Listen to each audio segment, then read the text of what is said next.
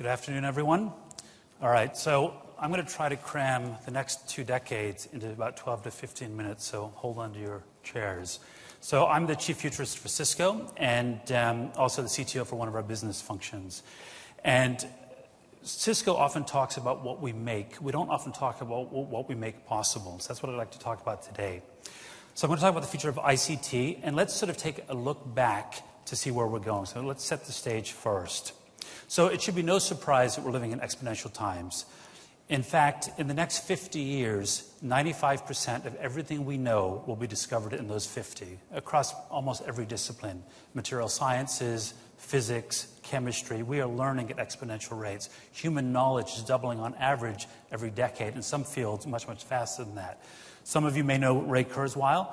He has postulated that the century we're in now will have 1,000 times as much innovation as the century that we just left. And if we just take a few of the pillars of technology to illustrate some of these trends, computing essentially is becoming free. I have in the center there a musical greeting card. It's about a $5 card. That card has 800 times more processing power than the first general purpose computer, the ENIAC, I had a few decades ago. If I could have bought that amount of computing power in 1946, it would have cost me $4.4 billion for that greeting card. And over the course of the next couple of decades, $1 will buy the equivalent processing power of the human brain, about 100 trillion calculations per second. So it's conceivable to think that in a decade or two, when you open up that musical greeting card, it will do face recognition, it will connect to the cloud, it will have biometrics, it will have the compute power of a human brain, and will cost about $1. Storage is following the same trend. In 1956, a gigabyte of memory cost $78 million. This iPhone with 64 gig is equivalent to about $6 billion worth of storage alone. Today, storage is pennies for a gigabyte, and over the course of the next few decades, fractions of a penny for storage. And in fact, by 2030, you'll be able to buy 11 petabytes of storage for $100. You'll be able to record every second of your entire life in Blu-ray quality HD for about $100. And people have already begun that process. The network is exploding at exponential rates. The number of things, Internet of Things, doubles about every 5 and a bit years. So today we have roughly 10 billion devices connected to the Internet. 5 years from now, it'll be 20 billion. So that's how we get to this sort of $25 to $50 billion or 50 billion number. We're now in an era of a network of things, not people. It's no longer about people. There are a lot more things, 5 times as many things connected to the Internet as there are people today. It's about 2 billion people connected to the Internet today. That number will double in the next 4 years alone. By 2020, about 50 billion devices connected to the Internet. And 50 billion could be just the beginning. We're seeing fabrication and miniaturization of computing devices, millimeter-sized computing devices with processors and solar cells and communication capabilities. We're seeing cameras not much bigger than a hypodermic needle and sensors where hundreds can fit on the tip of your finger. As you start to combine these capabilities together, we start to see billions of devices that can sense our world and can communicate amongst themselves. And it's not just the traditional things that are getting connected, it's the things we didn't expect. So whether it's the tree in Brussels that tweets, or cows that generate 200 megabytes of information per year on their pedigree and dietary habits, or it's shoes or asthma inhalers, or even pills that you swallow that broadcast to a Band-Aid or a plaster on your stomach, which in turn broadcasts to your physician using a mobile phone. So we're seeing all sorts of devices that we did not expect to get connected to the Internet. All of these things are creating massive amounts of data. And this poses an opportunity and a challenge at the same time. In 2008, we created about 5 exabytes of new information. In 1 year, we created more new information than in the previous 5,000 years. And yet, 3 years later, that number skyrocketed to about 1.2 zettabytes. To give you a visual, if you could build a bookshelf from Earth to Pluto and back 20 times, that's how much data we're creating on an annualized basis right now. 90% of it is video. Where's it all coming from? I think we know a lot of the sources. Social media, YouTube, 60 hours of video uploaded every single minute. Facebook, the largest repository of photos anywhere on the planet, 140 billion photos. Hundreds of billions of email messages sent every single day. And by 2015, 1 million video minutes will traverse the network every single second. And all of this is moving to the cloud. So when we think about cloud, we often think taking our applications and our infrastructure and moving it off-site to a different location for convenience. And that's valuable, but there's perhaps an additional promise to the cloud, and that's that it brings new capabilities to devices that are simply connected. It turns every one of these devices into a supercomputer, and let me illustrate a few. So, language translation. We're on the verge of universal language translation. In the coming years, you will pick up your phone, speak the language of your choice, the person on the receiving end will hear it in the language of their choice, and vice versa. Why? Because it's all done in the cloud. The cloud does the computational heavy lifting, and devices with a connection to the cloud can tap into that. We see computational knowledge engines like Wolfram Alpha, the Khan Academy, where there are thousands of videos online in just about every subject you can imagine. 171 million lessons already served. That's the equivalent of every person in Britain taking 3 lessons online from the Khan Academy. And then we're seeing supercomputers like IBM's Watson move into other fields, like getting its medical degree, getting its legal degree.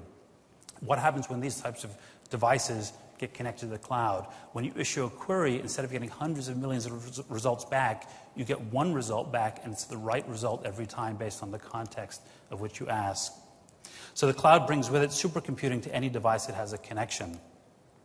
And by the way, the converse of that, which I just skipped over, is quite profound. Those with no connection will be severely disadvantaged going forward. This, for those of you that don't recognize it, is a VCR that we used to record movies on this device. The reason I put this device up is to illustrate another trend, and that is that technology for the first time is adapting to us. We have always had to adapt to technology, and the VCR is an example. How many of you had a VCR where the 12 o'clock blinked all the time? Why? Because you didn't know how to change it. You had to adapt to the machine. You had to figure out the UI to change it. For the first time ever, because of Moore's Law, because of connectivity, because of intelligence in the cloud, technology is finally adapting to us on our own terms. What do I mean by that? So machines are learning to see. And I don't mean see barcodes, QR codes. I mean see like we see objects. You can take your phone and point it at a Sudoku puzzle, and it will solve that puzzle for you. You can gesture to technology. You can use your voice. We're seeing digital signage solutions that do emotion recognition, that do face recognition, that do age recognition, and serve up content based on who you are, where you are, what you're doing, and the context of your sex and age and so on. So technology is adapting to us. And we're even controlling technology with our thoughts, with our mind. Over the course of the next couple of decades, we'll see brain implants become commonplace. But today you can get brain implants that allow you to control external devices. Toyota, for example, has a wheelchair that a paraplegic can control just by thinking about it. There are force feedback or closed-loop feedback prosthetic devices that you can control with your mind, and then you get sensory input back to your brain, like using our mind to control devices in our environment. And one of the other big trends we're seeing is an era of huge, huge innovation. It's sort of this anything on demand. This is this notion of 3D printing that I want to talk about briefly. So we've seen a logical progression from downloading a book or a movie or music. We think nothing of that now. But what about physical goods? We can download music or books because they're digital. Things are becoming digital. In the future, we will download things, physical objects, as easily as we will download music today. This is additive manufacturing. Very quickly, for those of you not familiar with it, with subtractive manufacturing, you start with a block of something, aluminum, steel, you machine away the parts you don't need until you're left with the product that you do. With additive manufacturing, you print layer by layer by layer, millions of times, until you're left with the thing that you care about. And today, about 40 different types of materials can be printed. Of interest here is the bicycle from the European Air Defense System. This is a bicycle you can print and then ride it out of the building. So about 40 things. You can print aluminum, you can print steel, you can print plastics, polycarbs, some pretty sophisticated things.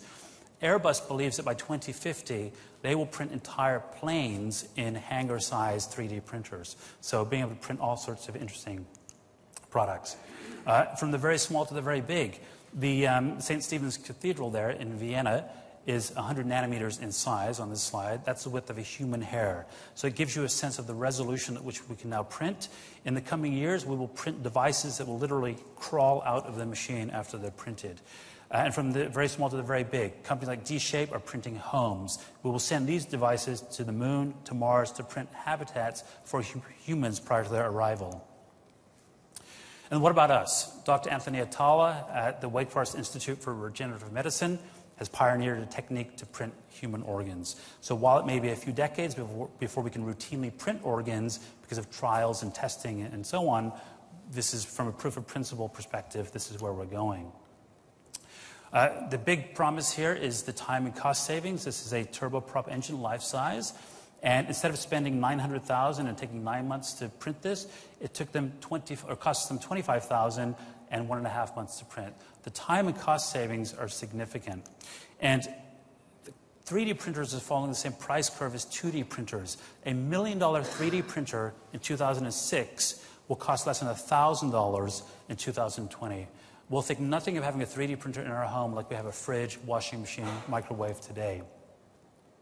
So how are we going to handle all this onslaught of data and new technology? Well, we'll add additions to the family tree. The first is artificial people. These are not avatars. These are completely synthetic, virtual people that, for all intents and purposes, are human. You can see the progression of the interfaces in the last decade alone. Emily from ImageMetrics, you will not be able to differentiate from human. You can look at that video online on YouTube. And coupled with the back-end supercomputing capability in the cloud, we will create virtual people.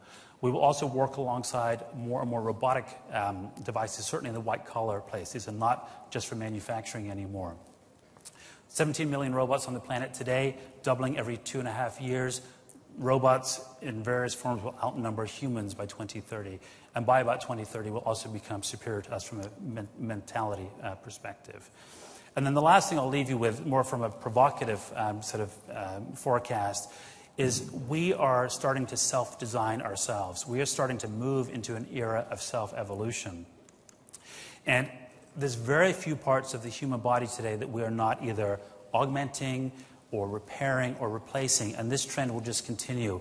Some futurists, scientists, believe that the first person to live to 1,000 has already been born. There's little doubt in my mind that any child born today will live to be 200 to 300 years old, and that's a conservative estimate.